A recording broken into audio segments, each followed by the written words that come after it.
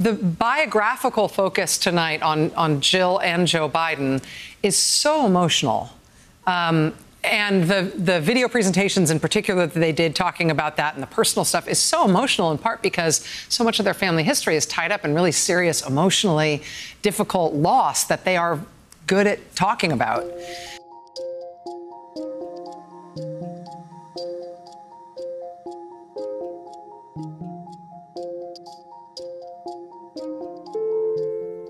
I was 30 and I was a senator and I was a widower. Several years earlier, a tractor trailer broadsided my wife and 3 children. My wife was killed, my daughter was killed. I wasn't big on the whole date scene thing. But when I met Jill, I fell in love with her when I saw her. When I married Joe, I took off time to establish myself as the boys' mom. We don't use the term stepmother. Bo and Hunt said, no, we have a mom and a mommy. Our mommy died. This is our mom. And then along came Ashley. And our family was complete. Yep. Mm-hmm. I'm fine. How are you, you handsome boy? He was born in 15 and with a heart condition, known as transposition of the greater arteries, and ended up requiring a transplant. And thankfully, the ACA had already taken effect. But now that's something that we think about all the time, especially with his coverage, the potential of coverage maxes, and his initial hospital stay was over $3 million that was billed back to the insurance. I remember thinking as Bo lay dying in bed, and we'd lie in bed with him, his brother and I and his sister, and thinking to myself, what in God's name would I do if the doctor walked in and said, I'm sorry, you've outrun your insurance, you've reached your cap, suffer the last few months of your life on your own. Hello, America. My name is Audie Barkin, and I am speaking to you through this computer voice because I have been paralyzed by a mysterious illness called ALS.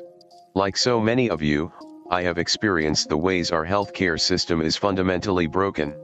Enormous costs, denied claims, dehumanizing treatment when we are most in need. Since my shocking diagnosis, I have traveled the country meeting countless patients like me, demanding more of our representatives and our democracy.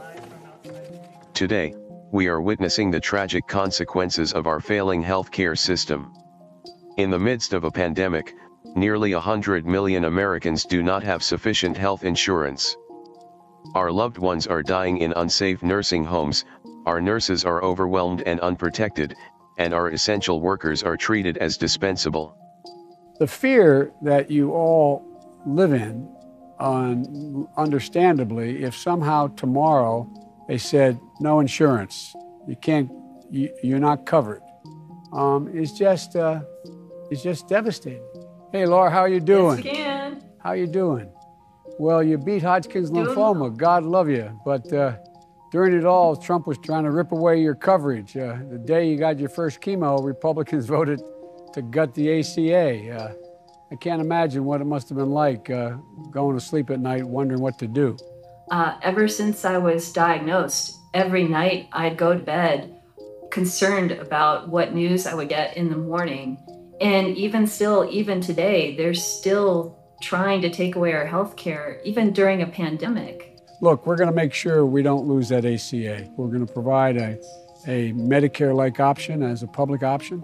And any state where there is if you qualify for Medicaid and the state hasn't provided it, you'd automatically be enrolled. I'm going to protect you like I tried to protect my own family. And I promise you that. After our son Bo died of cancer, I wondered if I would ever smile or feel joy again. It was summer, but there was no warmth left for me. 4 days after Bo's funeral, I watched Joe shave and put on his suit. I saw him steel himself in the mirror, take a breath, put his shoulders back, and walk out into a world empty of our son. He went back to work. That's just who he is. There are times when I couldn't even imagine how he did it, how he put one foot in front of the other and kept going, but I've always understood why he did it. For the daughter who convinces her mom to finally get a breast cancer screening and misses work to drive her to the clinic. For the community college student who has faced homelessness and survived abuse, but finds the grit to finish her degree and make a good life for her kids. For the little boy whose mom is serving as a Marine in Iraq, who puts on a brave face in his video call and doesn't complain when the only thing he wants for his birthday is to be with her. Los puertorriqueños somos ciudadanos estadounidenses, algo que Donald Trump parece haber olvidado en los momentos más difíciles. A year ago, my safe community of El Paso was targeted by a domestic terrorist who murdered 23 innocent people, injured 23 more, and devastated all of us. His motive was racism and xenophobia. In the face of hate, we choose love. Siempre lo hemos hecho, siempre lo haremos. 3 years ago, my beloved city, Charlottesville, Virginia, was attacked by white supremacists and a young woman was killed. We were attacked again when Donald Trump praised those racists, turning his back on a community that just wanted peace. Sé que es la mejor alternativa para que los sobre 3 millones de ciudadanos americanos que residimos en esta bendita isla de Puerto Rico podamos ser respetados. Puerto Rico emite 5 votos para Bernie Sanders y 53 votos para Joe Biden. Delaware is proud to cast its 32 votes for our favorite son and our next president. Our friend, Delaware, Joe Biden. And 161 votes for our next president, Joe Biden. And 91 votes for our president, Joe Biden. 57 votes for Joe Biden. And 277 for our next president, Joe Biden. It's Joe time. Well, thank you very, very much. From the bottom of my heart, thank you all. It means the world to me and my family, and I'll see you on Thursday. Thank you, thank you, thank you.